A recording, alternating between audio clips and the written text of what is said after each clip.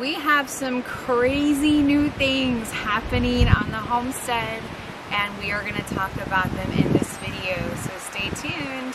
We have a lot to talk about. Oh, by the way, stay tuned after I talk about the coop, because we're going to talk about what we're bringing to the homestead this year.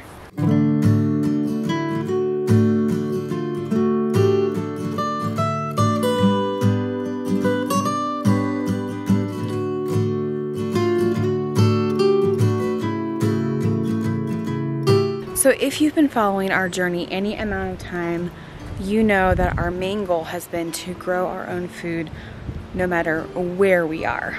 And we're currently living on a ½ acre in the foothills of the Blue Ridge Mountains of Virginia. And you can do a lot on a ½ acre, you really can.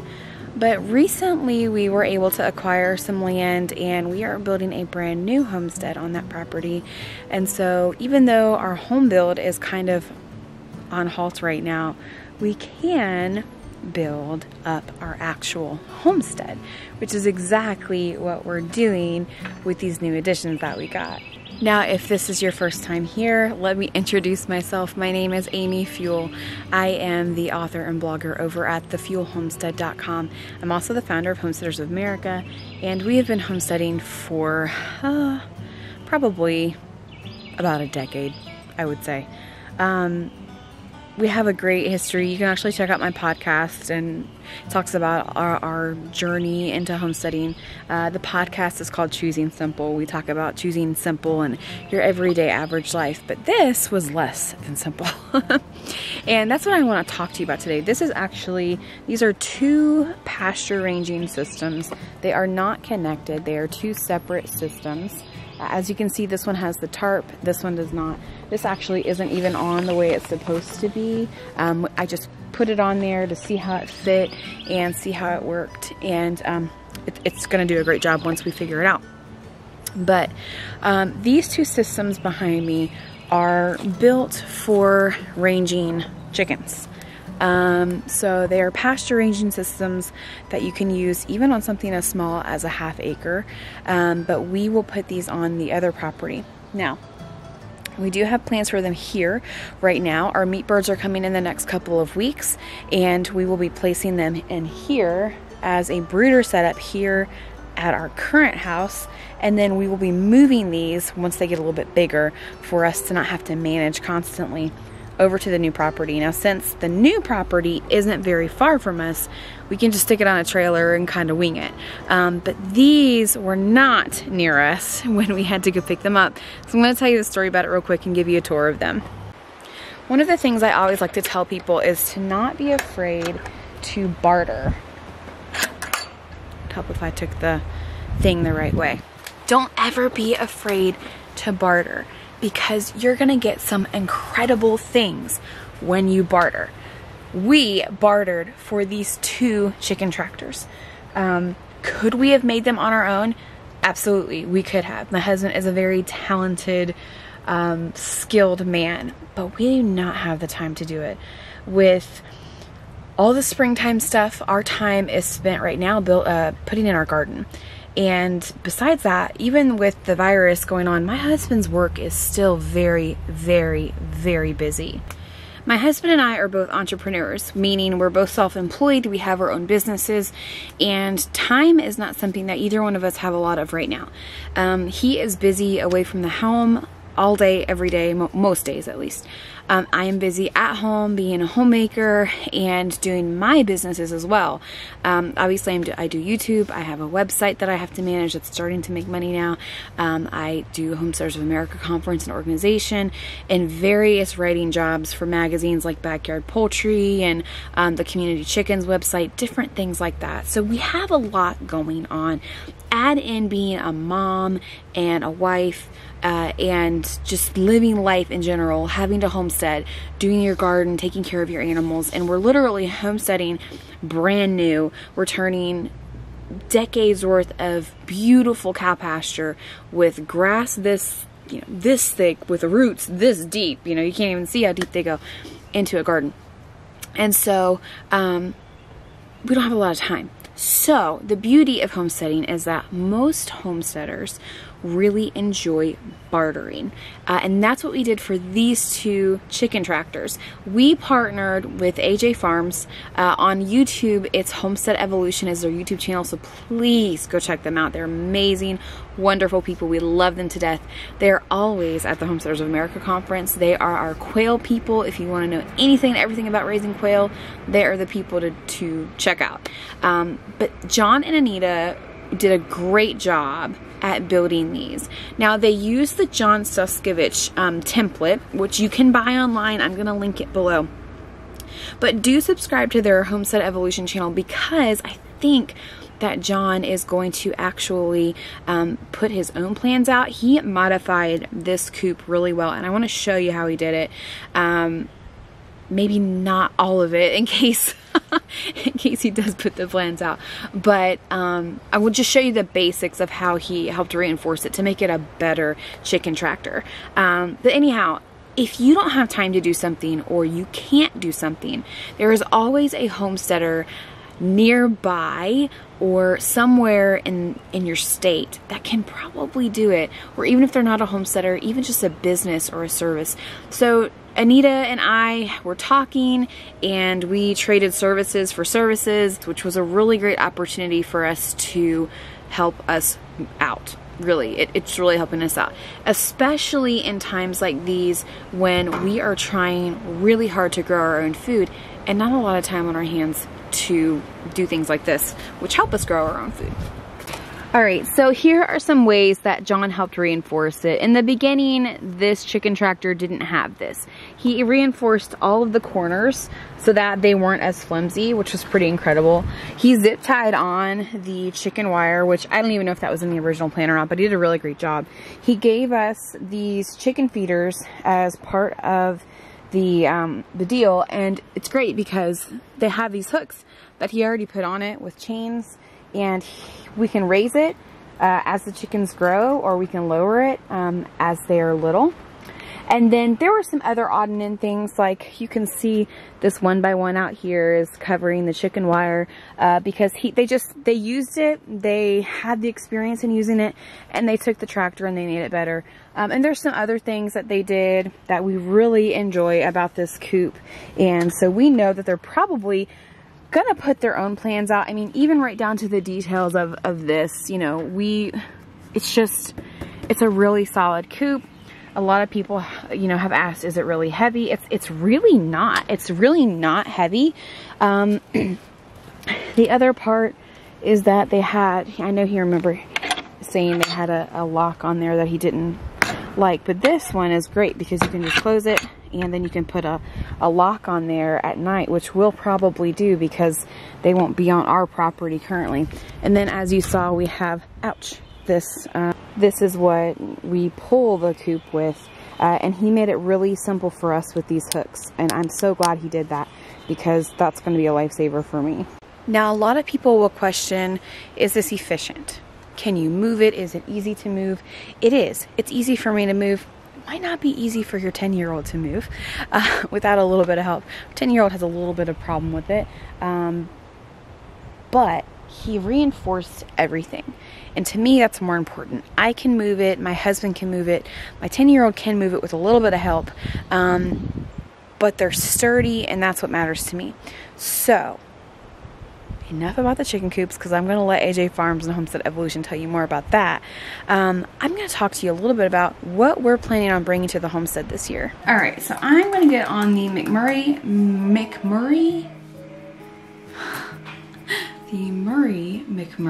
Hatchery website. I want to show you guys what we're bringing to the homestead this year. Not just chickens. I have a video that I'm working on for geese.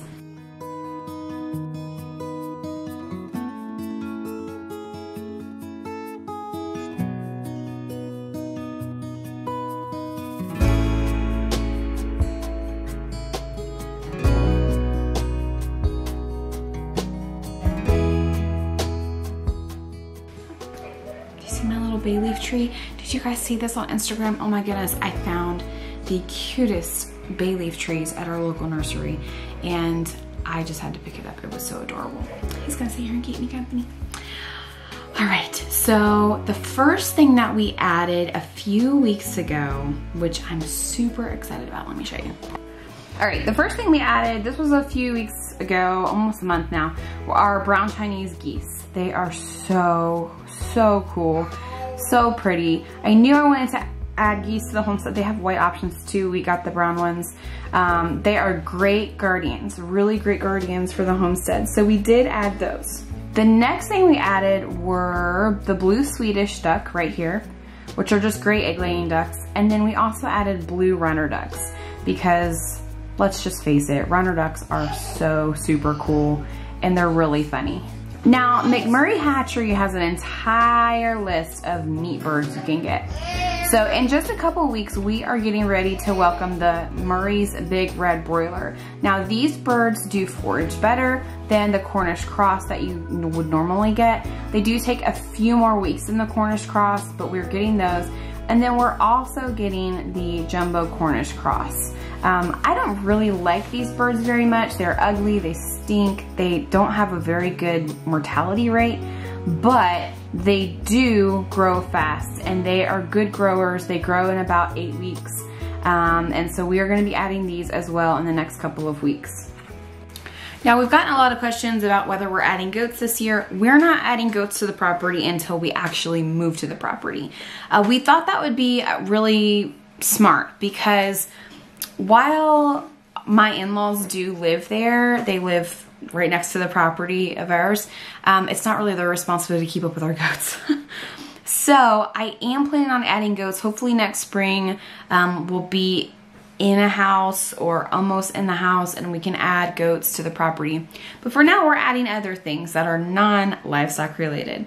Our garden, as you can see in one of our past videos, is growing to about 100 to 120 feet in width, and then it's about 30 or 40 feet depth, or I guess it's between 100 and 120 feet wide, long.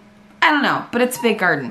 And we have a lot of plants still outside. It is not quite May yet at the making of this video, but I think I'm gonna go ahead and plant everything. Our 14-day outlook is like none of the temperatures are dipping below 40 degrees at night.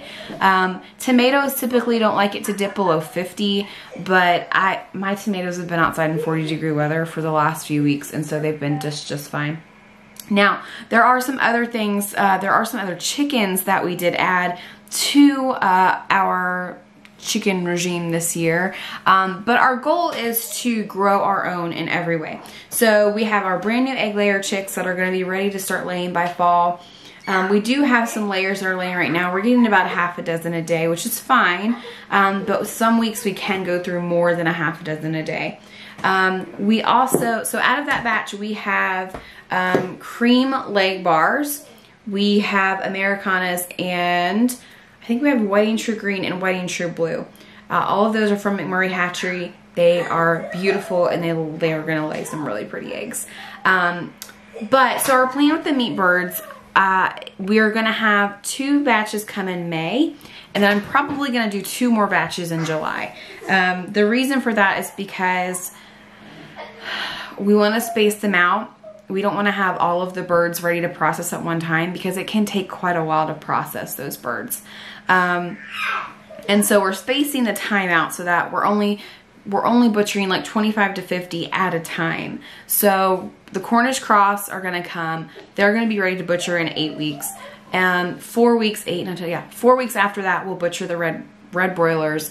And then that same week, our new batch of broilers will come. So it'll just be this continued rotation where we're not having to do all the birds at one time. It can be very tiring, and especially if you don't have a lot of help. So that's our goal this year. So our freezer will currently be full of lots of chicken. It's already full with a pig. We're probably gonna get another pig from my sister-in-law and brother-in-law. They raise pigs, and so probably gonna get another one because we eat a lot of pig. My husband can't eat beef, so we don't do beef, so we do a lot of chicken and pork and venison. I don't think my husband's gonna do a lot of hunting this year. He really didn't do any last year. With the deer wasting disease and all that stuff, it's just not really something we want to fool with this year. So chicken and pork and fish will be our pretty big main source of protein for us. So we're just trying to get everything filled up before winter comes. Now, as you might know, there is the scare of a meat shortage coming. With the virus, there's a lot of chicken plants closing down, processing plants. There are a lot of pork plants that are closing down. If you don't know, Smithfield, which is the company that's closing down all of the pig processing plants, is actually owned by China. Smithfield is very big in Virginia, which is where I live.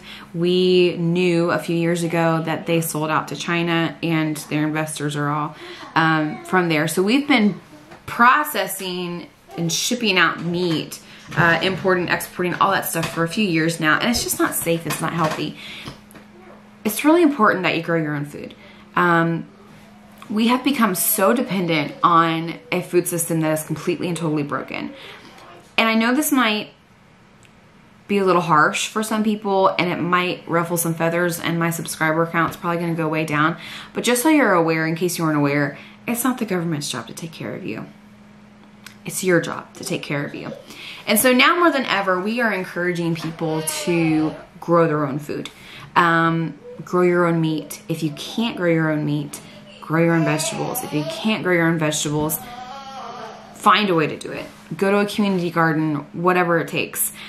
You can figure out all of this stuff in the Grow Your Own Food series that we did on the Homesteaders of America YouTube channel a few weeks back. We are expanding that series into a garden tour series starting in May through December. So you can kind of see what a garden looks like in different areas every month. And we'll have different garden tours every week of that month. We are also personally working on a garden tour in a market garden here in Virginia, and then a garden center here in Virginia. That'll probably be sometime in May or June. That will also be on the Homesteaders of America channel. In the meantime, if you don't think you can afford to homestead, or you don't think you are able to, check out the Grow Your Own Food series on the HOA YouTube channel. And I also have a new podcast titled The Biggest Lie I Can't Afford to Homestead. That is on my podcast. It's called the Choosing Simple podcast. You can find it across any podcast service most of the time. Otherwise, you can go to my website and listen to it. It's completely free. And it kind of gives you some insight into maybe why you might think you can't afford it and that you probably actually can afford it. So, all right, guys, I have my other hat to put on today, which is getting the house clean and getting laundry done. And I think I'm going to throw a chicken in the oven for dinner. And loving on my little babe plant. Isn't that cute? And I have some tomatoes to transplant too. So don't forget, check out Homestead Evolution on YouTube. They are doing awesome things over there on their homestead. They're actually here in Virginia as well. We really love partnering with them and connecting with them. Subscribe if you haven't already. We have a lot of videos coming out. Let's see, I've already recorded like 5 videos. I haven't had time to edit it yet. One of them is making bacon, which was pretty fun. Can't wait to share that one with you. And that's it. I hope you guys enjoyed this video. Don't forget how important it is to grow your own food, and have a great day. Happy homesteading.